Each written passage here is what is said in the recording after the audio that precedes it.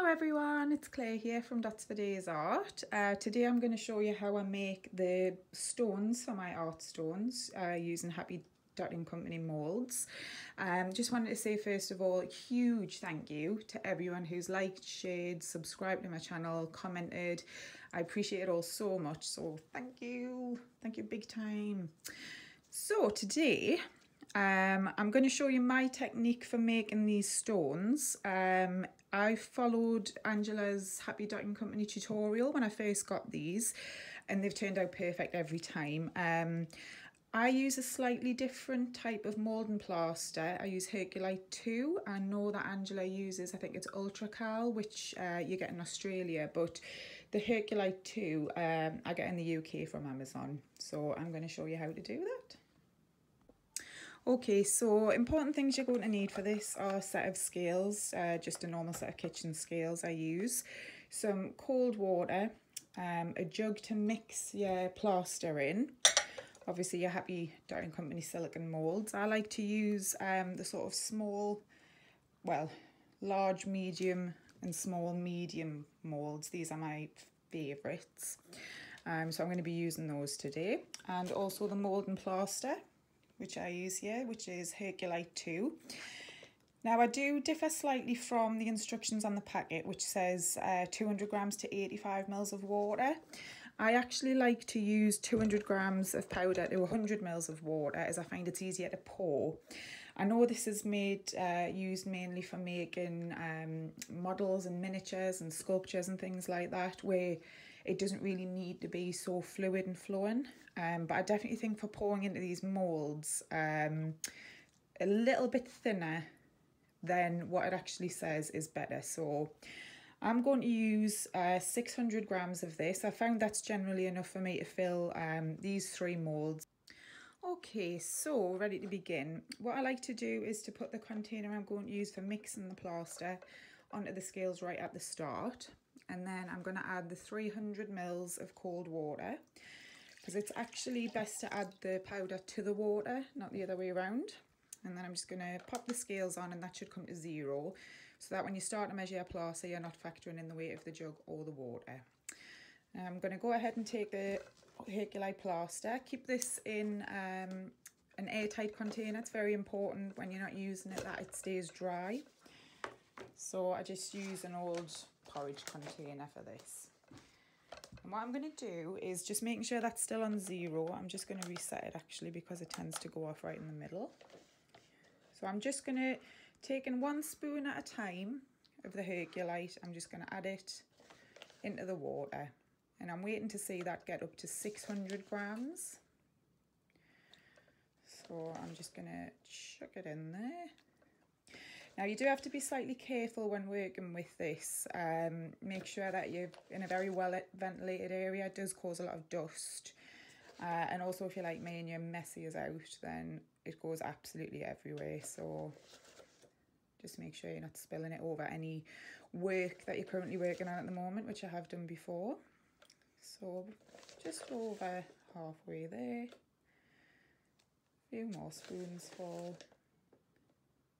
Now I'm doing this a little bit more neater because I'm showing you, usually I just pour it straight out of the tub and it goes absolutely everywhere, but that's not best practice, so I'm doing it properly. So 520 there, I think just a couple more. 561. So I'm just going to add it in just a little bit at a time now, just to get to that 600. Nearly there. It doesn't matter if you're not spot on, you know, a few grams, 2 grams, there's not going to make much of a difference. So I'm just going to pop the lid back on the plaster there, get that out of the way.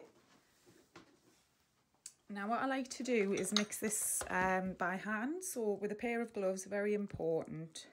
I'm just going to very gently mix it all around. You don't want to be introducing too much air into the mix, because that'll show in your stones. The surface won't be smooth. Generally with these moulds, they're fantastic. I always get really smooth stones, but if you do incorporate air at the mixing stage, the base of the stone can be a little bit bubbly and just not very smooth, and uniform texture. So I'm just going around the very bottom of the jug here, just making sure it's all mixed in really nicely. There's no lumps or bumps, just pushing it between my fingers. There are a few little bubbles forming. I'm trying to keep those to a minimum as much as possible. Now this Herculite, it sets in about 15 minutes. So you've got about 5-10 minutes to do your mixing, and then you really need to get it in the moulds. It really doesn't take long to mix. I mean, that's already a very smooth mixture, just a few little lumps there. So I'm just going to carefully go through just to get all of those lumps out. But yeah, I love working with this plaster because it sets so quickly. I can make some stones in the morning and be painting them by the afternoon. So that's what I really like about this. And I get the Herculite too from Amazon. I can't remember exactly how much it is, but it's a really reasonable price. I started off just with a 1 kilogram bag, and I use that in no time. So now I get the 3 kilogram bags just for storage space. I would get a 25 kilogram bag if I had the space, but I don't. So that looks really nice now. You want it to look like a sort of thick cream consistency is what I like. So that's ready to pour. So I'm just going to pop my glove off. And this is where I do have to be a little bit careful pouring into the moulds. So it's got a little bit of plaster on one of the moulds there. So I'm just going to clean that off. So you want to put your moulds where they're going to stay. So they need to be on a nice flat level surface, because once you start pouring and setting them, you don't want to be moving them. So I'm just going to go ahead and just slowly, very slowly move that so you can actually see it.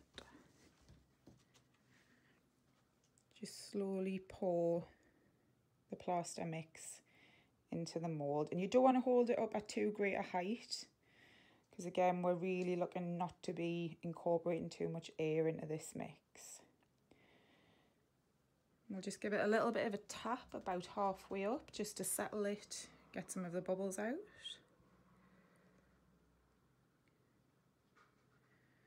And we're just filling the whole mould. Again, just level it out there, and you want it to come right up to the lip of the hole here, just so you get a nice smooth base for your stone. Just a little bit more on there. It's really important to take your time at this stage getting it really nicely leveled out, because this is going to affect what your stone looks like. What you do now is going to make or break your stone, so do just take your time. So I saw a few little lumps in the bottom of the mix there, so I probably could have mixed that up a little bit better, but it's in there now. So a lot of it can sort of get hidden within the stone if you have any little lumps or things like that. I've never had problems with lumps on the top surface of the stone where I actually paint. So I wouldn't worry too much about the odd lump. Obviously, if it's full of lumps, then you need to make sure you're using the right amount of water and mixing it really thoroughly. So that's nice. I'm going to pour into the small mould now.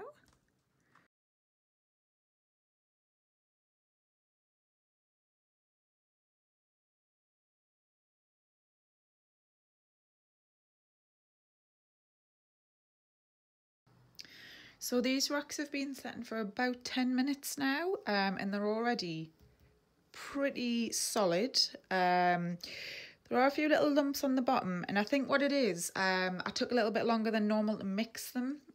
So towards the end of the pouring, the mixture was a little bit thick, which is why you get these peaks, but I'm not going to worry about that too much, because you can always sand the bottom of them. Certain that the top surfaces will be beautifully smooth and the bottom might just take a little bit of smoothing out. Now, if you feel the rocks while they're setting, they do warm up as part of the chemical reaction between the powder and the water. There is some heat generated, not massive, but it will get quite warm. Don't be tempted to turn these out too early. It can be really tempting if you're doing this for the first time, you want to see what they look like, but just give it time. Like I say, with the Herculite and the mixture of water that I use, the 100 mils, definitely would leave it for at least an hour.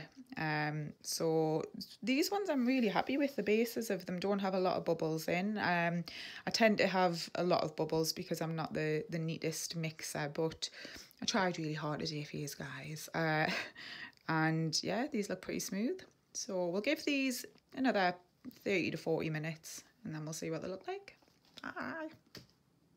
Okay, so these stones are ready to be turned out now. They're still a little bit warm, but they're solid, so I'm going to have a look at them. I just noticed this one has the cutest little smiley face. That's for you, Angela, at Happy Dotting Company. Very happy stone here, made in your moulds. So I'm just going to go ahead and pop these out of the moulds. Yeah, they're nice and solid there, look at that. Absolutely beautiful. Got that centre dot on there for the start of the mandala. I'll probably just give this a little bit of a sand on the base, but I mean, that is just lovely. Any rough bits, you know, can always smooth off, but the important bit, the top bit, is just lovely. So there's my little one. Let's turn out the happiest stone.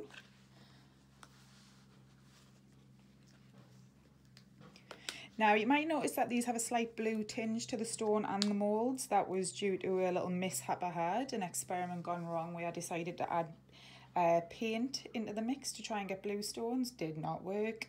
I have seen it work on other artist pages on Instagram. I haven't figured it out myself. It just made it so thin.